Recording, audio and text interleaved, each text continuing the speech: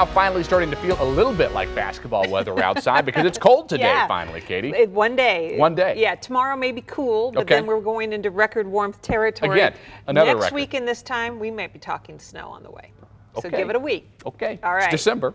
There's your preview. Let me take you outside where we're talking about what we call a mid-latitude cyclone. Big storm system. It stretches from one end of our country to the other. The northern side getting snow, the middle of the country getting severe weather, and then the tail end of this just showers and thunderstorms. But the severe weather has been going all night long.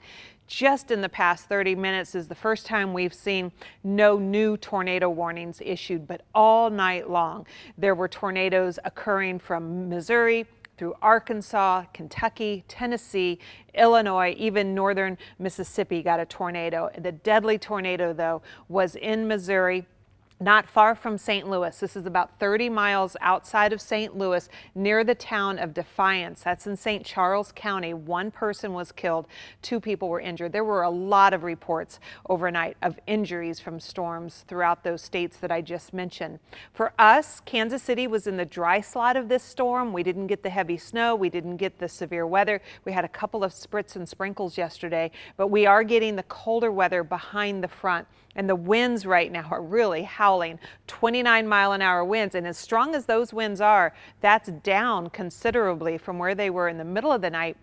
They were gusting up to 40 miles an hour here in KC.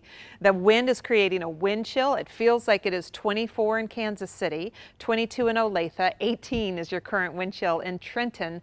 The actual air temperature is 34 degrees right now. We'll climb into the 40s this afternoon. The winds will die down. They'll turn to the west for the afternoon and then the southwest this evening.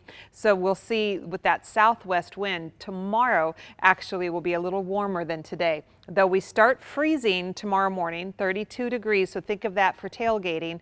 Maybe if you're getting started right at 7:30, that'll be freezing. We'll work up into the 40s for the start of the game. Middle of the game, temperatures should be approaching the high, which will be 54 degrees. There'll be a south wind tomorrow, gusting up to 30 miles per hour.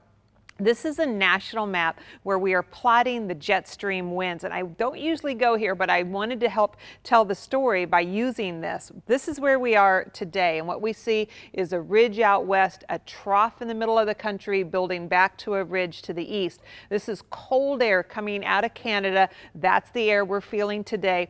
That rotation, that vorticity in the atmosphere helping to spin up all of those tornadoes. That moves off to the east and is replaced with the ridge over the middle of the country for next week. And that's where we get into record warm temperature.